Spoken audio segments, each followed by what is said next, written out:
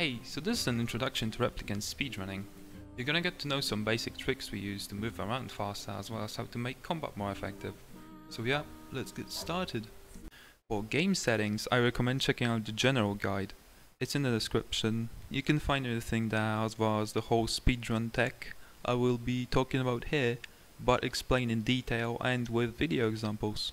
The first thing I wanted to explain is ground movement, because it's actually pretty simple. So all we do is just roll and then light back. And if you do that repeatedly,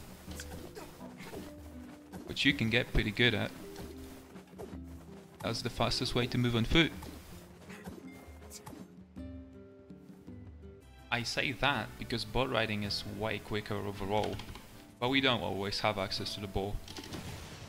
That when we do, is the absolute fastest way to move in the game.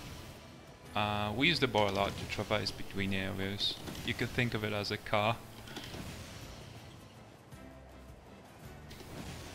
Okay, it's time to jump right into aerial movement, quite literally. The basics are not actually too complicated. While in the air, you've got access to 4 light attacks, a dash, and a double jump. You can do those in whatever order you want, depending on the situation. Here's a little example on where you could use it. There is way more to aerial movement and movement in general, but I'm not gonna go too in depth in this video. If you want to know more, I recommend checking out the guide I mentioned earlier. Alright, as for combat, here is a few useful tips you can use to make your life way easier. First off, knocking enemies down is totally OP because you can just finish them off like so. The best way to knock them down is with Dark Lance magic, but if you don't have that yet, you can also use heavy attacks.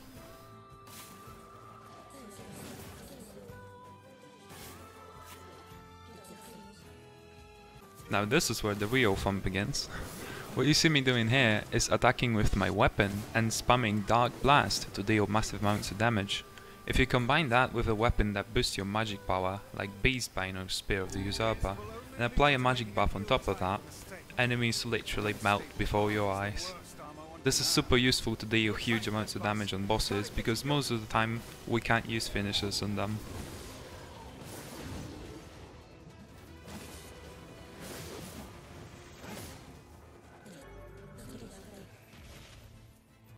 There is one more thing I wanted to talk about, which is more of a technical aspect really, but if you're a PC player, I highly recommend downloading the SpecialK plugin because it makes the game run tremendously better. It also acts as a frame rate limiter and counter, which comes in handy for the speedrun. And that's about everything I wanted to mention. Thank you a lot for watching, and I encourage you to visit our community Discord server at sponsoredbydrakenguard.com. Once again, link is in the description. A lot of wholesome people there that will gladly help you if you got any questions. See you later.